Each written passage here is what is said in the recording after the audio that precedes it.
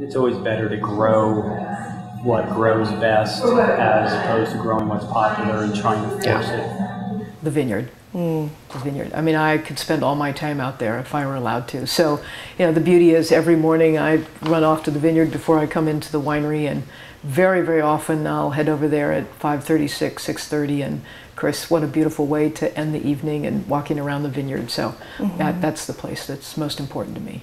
I think what a lot of people forget about farming is it's like you have to be a good steward of the land on the farming practices side, but you also have to be a good steward on the economic side, otherwise nothing's sustainable. I spend about 60% of my time in the vineyard. I have a certificate in viticulture from WSU. Because I feel that the fruit you start with is the most important part, the most important ingredient of the wine, and it will completely determine where that wine ends up when it's in a bottle.